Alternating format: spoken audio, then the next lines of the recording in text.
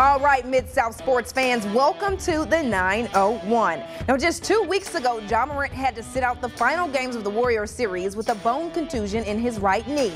No official word yet, but although we're in the offseason, it looks like Ja's already back in action. While out at a shoe store called Cool Kicks, Ja Morant had to prove just why you don't want to try to stop him when he's going to the rim. You saw that slam there. Obviously, he's just playing around.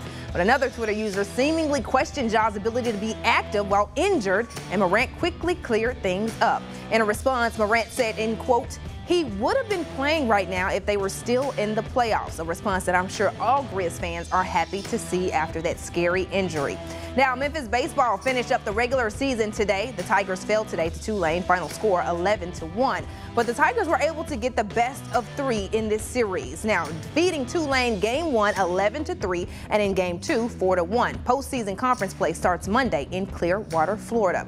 The number 11 seeded Lady Vols are headed to the NCAA regional final after a 3-0 win over Oregon State. Now, Kiki Malloy's second home run against Oregon State sealed the deal today for the Vols.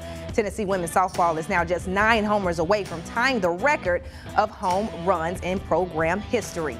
Now, Memphis 901 FC with a hot start to the season this time. Right now, ranked at number 3 in the USL Eastern Conference with 22 points on the season. They'll face Loudoun United right here at home tomorrow at 3 p.m. Have a topic? Send it in. Find me on Twitter. eWilsonTV is that handle. With your 901 and 91, I'm Erin Wilson.